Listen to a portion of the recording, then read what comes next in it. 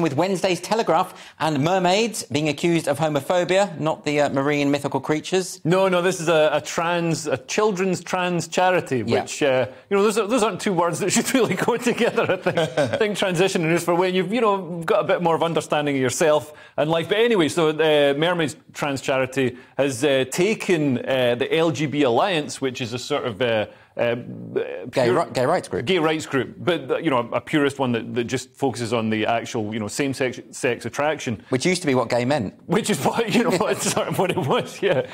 Before it became LGBTQIA plus PP2SAA, etc. A lot of letters. They need to decolonise that. Yeah. But yeah, anyway, so this tribunal's ongoing, and it's not going too well for Mermaids. They kicked it all off, but it's sort of backfired on them. So now the tribunal has heard that the Mermaids' attempt to shut down the LGB Alliance, the gay charity, is profoundly homophobic.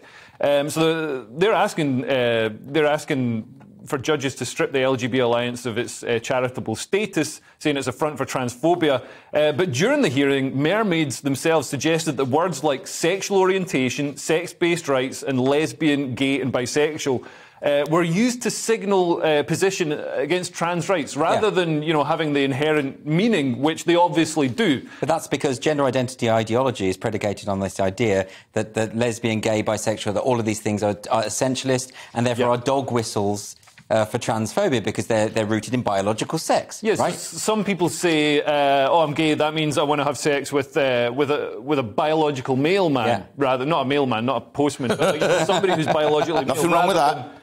Somebody who's biologically female but identifies as a man. So Mermaids say that's transphobic. You should have, or if you're a woman, a lesbian, you should have sex with women with penises and stuff. And obviously, not all people are comfortable. How did we get this far, though? I mean, Kerry, look, my problem with this very much so is, I've met the people involved with LGB Alliance. It's run by two very, very nice lesbians who have been at the forefront of gay activism for many decades. One of them was part of the Gay Liberation Front, the other part of Stonewall. These are not bigots. These are not transphobes. And Mermaids has just decided that they are. There's no evidence, by the way, but they just say that they are, and everything's a dog whistle, or everything's a extraordinary. I think this is it's just not happened before. We've had two charities fighting it out in this way in a court case. Like robot wars.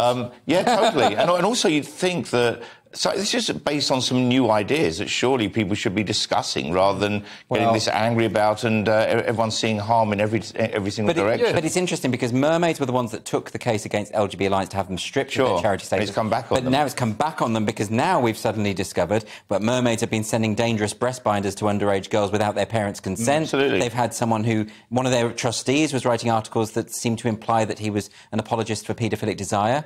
So, Mermaids kind of brought this on themselves, didn't they? Yeah, absolutely. And their whole sort of core message is that, homosexuality, they're basically denying the existence of homosexuality because they say it should just be attraction between genders and, gender is separate to biological sex, whereas the LGB Alliance, say you can't change your biological sex, which is also the attitude of scientists. Those transphobes. Yeah. I mean, this is the thing, like, gay men aren't attracted to people who identify as men, they're attracted to men. It's not That's the reality. Yeah, it's not called homogenderality, it's homosexuality. But it's difficult to say, so it's probably a bad idea.